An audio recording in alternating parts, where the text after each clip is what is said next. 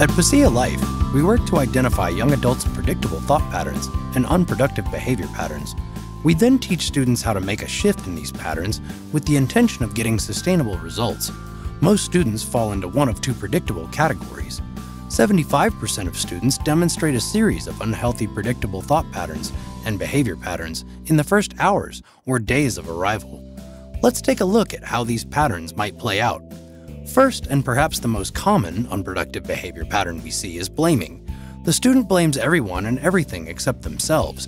For instance, they might call their parents and complain that they are bored and that there is nothing for them to do at Pasea.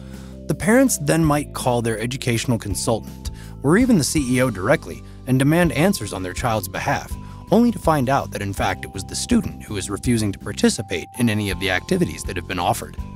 The second unproductive behavior pattern we see is avoidance. This often comes in the form of the student calling the parents, claiming, "I never see my coach," or "my coaches refuse to meet with me." But when parents make the rescue phone call again, they quickly find out that in fact it was the student that is not responding to the communication from coaches. If parents would ask to have a conference call with the Pasea coaches and their young adult when complaints are made, it often leads to very different information coming out and prevents the young adult from playing the avoidance card. The final predictable unproductive behavior pattern most often seen from the students in the first week is demonization. They call the parents and may say something like, "Pasea isn't helping me with any of my problems. The dishwasher is broken and Pasea won't fix it for me. Stop wasting your money and get me out of here." The parents yet again make the rescue phone call demanding to know why the dishwasher hasn't been fixed. In reality, coaches go over a variety of independent living challenges that may come up and direct students towards how to handle those situations. In this case, all the student needed to do was submit a work order online and maintenance takes care of it in a few days. Are you starting to notice another pattern in these behaviors?